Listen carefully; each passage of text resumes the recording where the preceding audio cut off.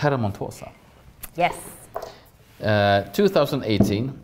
And this is an interesting wine because it's actually a blend of several different sort of single vineyards. Yeah. In a way.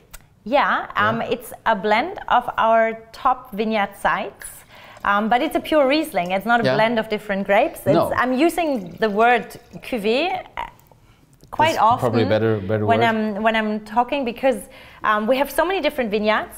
Yeah. We have 30, no, not 30, that was 3 years ago. We have 40 hectares of vineyards, and these 40 hectares, they are spread in about 170 different plots.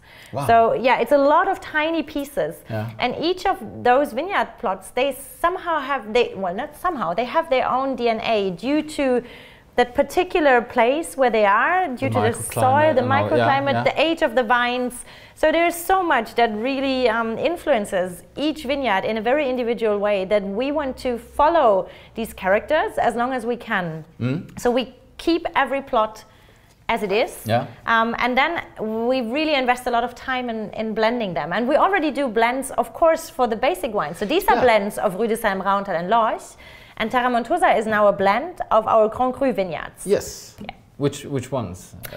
It's in Rüdesheim, Berg Rotland, Berg Roseneck and Berg Schlossberg. So that term Berg before already tells it's yes, steep. Very steep. Yes. I've seen them. It's very steep. And in Rauenthal we have the Nonnenberg. There's also a berg in the word, so a good indication as well. We're going to taste next. So, yes. Yeah. So these 4 sites, they're representing our Grand Cru wines, but they also represent in a very own taste the Terra Montosa as well. But is this a common thing in the area, that you actually take these sort of Grand Cru vineyards and you sort of do a cuvée of? No. So no. How when did this happen, and why? It was again my father, the crazy guy. No, it was again him. Long time ago, again, with I think a very, very modern idea. It is. If you compare it to any other classification system, it's a deuxième cru. Yeah. It describes the second best barrels of the best vineyards. And it allows us to do the decision for the very best barrels, because if we work in steep slopes, and all our Grand Cru sites are steep slopes, it is of course much more work. Everything is more or less hand and feet done, and it's a very, well, we love the work and we love to do it, but it's intense. Yeah. And if we have to decide if we keep a barrel of, for example, Berg Schlossberg, in the Berg Schlossberg, just to get our work paid, or if it's maybe not like the outstanding barrel and we would love to do a very pure Berg Schlossberg and keep that barrel aside, it would be very hard for us to declassify it to a sauvage. So we need something that expresses the steep slopes, but not the particular vineyard site. Oh. So it's about slate and quartz, and I think that expresses the wine quite nicely. Let's taste it. I mean, we opened these bottles maybe 1.5 hours ago, something like that, and it's actually already happened quite a lot. Yeah, and I'm very happy. When we just pre-tasted it, we used a bit smaller glass. Yeah, we used the Riesling glasses. Very happy that we have the tiny bit like wider ones now. That's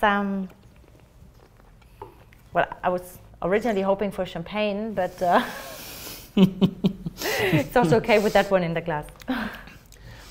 This is quite amazing combination of because it's a little bit more you can feel the fruit, of course. I mean, sort of the yellow fruit, but it's also very, very nice. I mean, the acidity and the sort of the razor sharp mouth feel to it. It's very and this is still young. This is 18.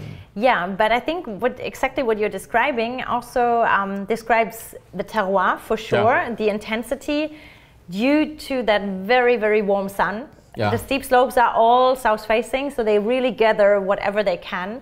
And the soil, of course, brings it up as well. But also 18 was a little bit smoother in its structure. And the wines open up a little bit earlier compared to the 19 ones. Okay, that's interesting. This one is still in the ordering assortment, I think. Yeah, correct. But what does Terra Montosa mean, by the way? It's a Latin term this time.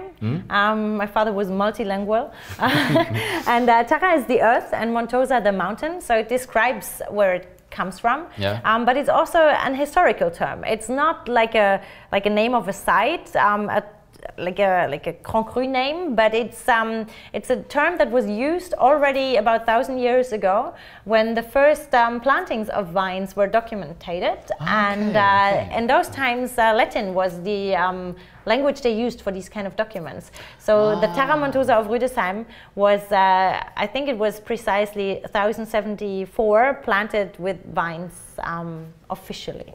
I get it. It's interesting. This is quite an interesting question from, I think this is from Magnus. It's about the shape. The shape of the Riesling bottle is slightly thinner than other bottles. Is it with intention of emphasizing taste, or is it just a trademark? I mean, he means that they are quite... Compared to the Burgundy bottles that are a little bit... thin. These are quite thin and That's a slim. very good question I have no answer to. No. Sorry. Just leave that. No, well, very often there's actually a practical reason behind it. Yeah. This is our experience when it, for example, comes to barrel shape. Yeah.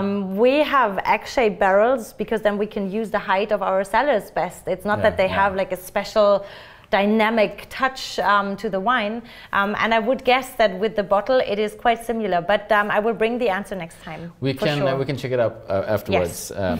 But also when it comes to winemaking, because the first two ones were stainless. Yes. Do you bring oak to this wine? 100%. Okay. But old. Yeah. Old barrels. Yeah. But both when it comes to in the winemaking, also both in the making process and the maturing. Yes. Yeah. Okay. Yeah. We're not really shifting wines in our cellar. No? Once they arrived in their home, they stay where they are. So after all the vineyard experience, we want to calm everything down in the wines. And the Terra Montosa ferments and ages in big old barrels, German oak. And as I said, they're egg shape in our region traditionally. The standard size is 1,200 liters, so it's quite big barrel. And we use them as long as we can. And we not really use them for these quality of wine in a very young stage because we don't really want any oak influence. But after 1 or 2 years, we have the feeling that the oak is balanced out, and then we start to put the really nice stuff in it.